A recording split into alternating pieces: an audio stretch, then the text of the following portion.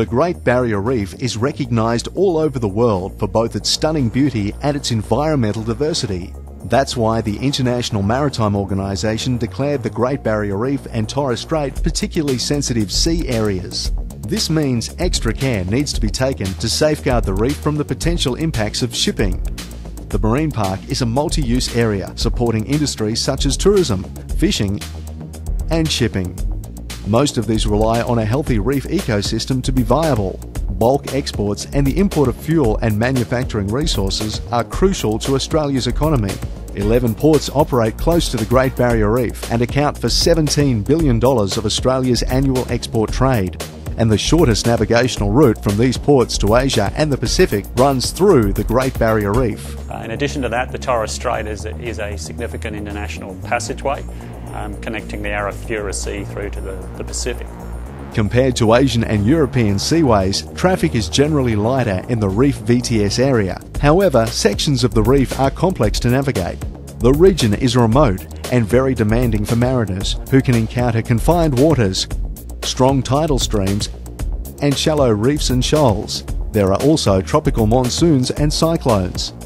The Reef Vessel Traffic Service, or Reef VTS, keeps in touch with all shipping in the Great Barrier Reef and Torres Strait to help mariners safely navigate through the Great Barrier Reef. It is the responsibility of shipmasters and pilots to keep regular contact with the Reef VTS Centre.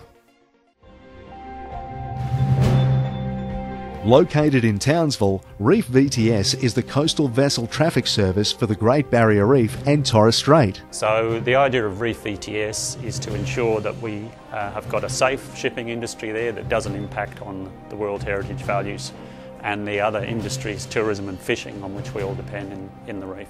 It is one of the largest coastal vessel traffic services in the world, monitoring some 6,000 kilometres of coastline from Cape York to Sandy Cape. Reef VTS operations is jointly managed between the Federal Authority AMSA and the State Authority Maritime Safety Queensland through a Memorandum of Understanding. All ships longer than 50 metres, as well as many vessels such as oil and gas carriers of any length, must report to Reef VTS. Through monitoring the area, Reef VTS improves navigational safety and reduces the risk of shipping incidents, which results in a reduced risk of damage to the marine environment. Reef VTS can also assist with responses to any safety or pollution incidents. The centre is staffed around the clock by VTS operators who monitor and communicate with vessels using land-based and satellite systems. My role here at Reef VTS is to provide real-time ship traffic information to mariners, to monitor and track these vessels through the reef. Initial training for VTSOs is via on-the-job training here at the centre. After a continuous time of service, they'll be offered a Certificate 3 in VTS operations, a formal internationally recognised qualification. The Reef VTS system, the forerunner of it was called ReefRep, which was a compulsory reporting system. When it came into force on the 1st of January 1997, it was one of the world's first ship reporting systems. Since then, Australia has continued to improve protection of the region through measures such as automated position reporting via Inmarsat at Sea and monitoring software with decision support tools. The Reef VTS was fully introduced in 2004, which has all the benefits of providing a lot more assistance and monitoring the vessels in addition to the reporting. Then, in April 2010, the bulk carrier Shangnang 1 ran aground on Douglas Shoal in the southern part of the Great Barrier Reef. The location of this incident was out of the Reef VTS reporting area at the time of the grounding. As a result of this incident, the Australian Maritime Safety Authority reviewed existing measures and found Reef VTS to be highly successful in preventing incidents. The Reef VTS has been extremely successful. Since its introduction in 2004, there's only been one grounding in the past 7 years. It represents a 90% reduction in the rate of groundings from what we saw in the past before Reef VTS was introduced. Based on these impressive results, it was decided Reef VTS should be extended to include the southern boundary of the Great Barrier Reef. This came into effect on the 1st of July 2011. Reef VTS. Romeo, sir, thank you for your position report. We'll update traffic shortly. Reef VTS provides essential and timely information to ships to assist in their onboard decision making. A single surface picture of ships going through the area is built up using a number of different sensors such as AIS or Automatic Identification System, radar, and automated position reporting via Inmarsat-C. Some 5 million position reports are processed each day. This information is constantly displayed to VTS operators.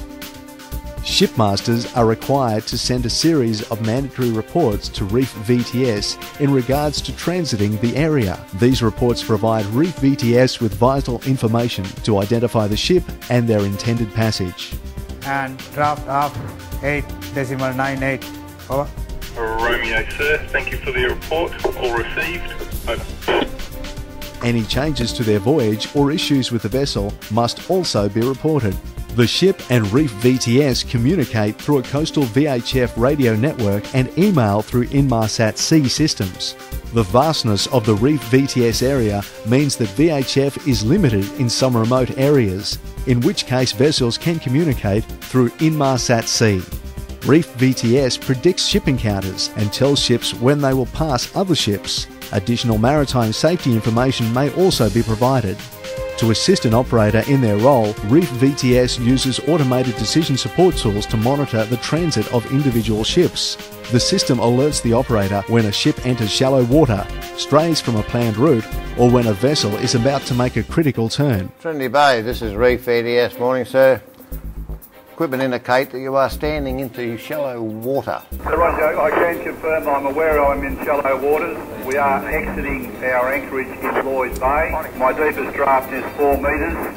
Trinity Bay, this is Reef VTS. Romeo, sir, that is all received and understood and acknowledged. And you have the RTM weeper there on your port side. No other traffic to affect you at this time. Thank you, sir. Similar to like if a ship goes into a shallow area, we've got critical turns. We've got 3 critical turns in our system. An audible alarm will activate. After looking at the situation, the operator may decide to intervene with the ship to confirm their intentions, or in a situation where the ship is approaching danger, they can provide navigational assistance to avert a grounding. Reef VTS plays an important role in incident response. They alert and provide relevant information to the emergency response teams by monitoring the situation and communicating with the ships involved. The operator may alert other vessels in the area and provide further information if they believe a danger exists to them during their transit. Shipmasters are expected to make the best use of the information Reef VTS provides. However, by law, the shipmaster remains responsible for the safe navigation of their vessel. My role, I have a command of all of this vessel, but I'm not so familiar in this area, so we have to cooperate with the pilot. Pilot is very familiar with this area. Australia's coastal pilotage system for the Torres Strait and sections of the Great Barrier Reef requires all ships greater than 70 metres in length to carry a coastal pilot. These pilots provide local knowledge to assist ships with navigating through some of the narrow and complex shipping routes. We have to cooperate to protect our ship's property and environmental protection in this Great Barrier Reef. Once a pilot boards a vessel, they notify Reef VTS and provide any additional information about the vessel's transit, such as the route they intend to take. Reef VTS is giving all the information about traffic mainly, and that's very important to us, especially in bad weather and especially in high traffic. As an additional measure to protect the environment, AMSA has introduced an UnderKeel Clearance management system into the Torres Strait. UnderKeel Clearance is the acceptable distance between the bottom of the ship's hull and the seabed. The system assists the pilot in keeping the ship's keel clear of the seabed and minimises the risk of running aground. It operates by using environmental sensors throughout the Torres Strait to predict a vessel's underkeel clearance margin.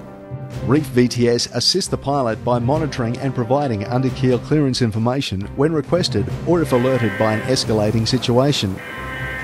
AMSA and MSQ are working with mariners to make shipping in the Great Barrier Reef and Torres Strait area safer and more efficient. we've been entrusted with guardianship of one of the world's great natural treasures. The key to protecting the reef is cooperation and communication. Through Reef VTS and other protection measures, the Australian and Queensland governments are working with the shipping industry to safeguard the reef for the future.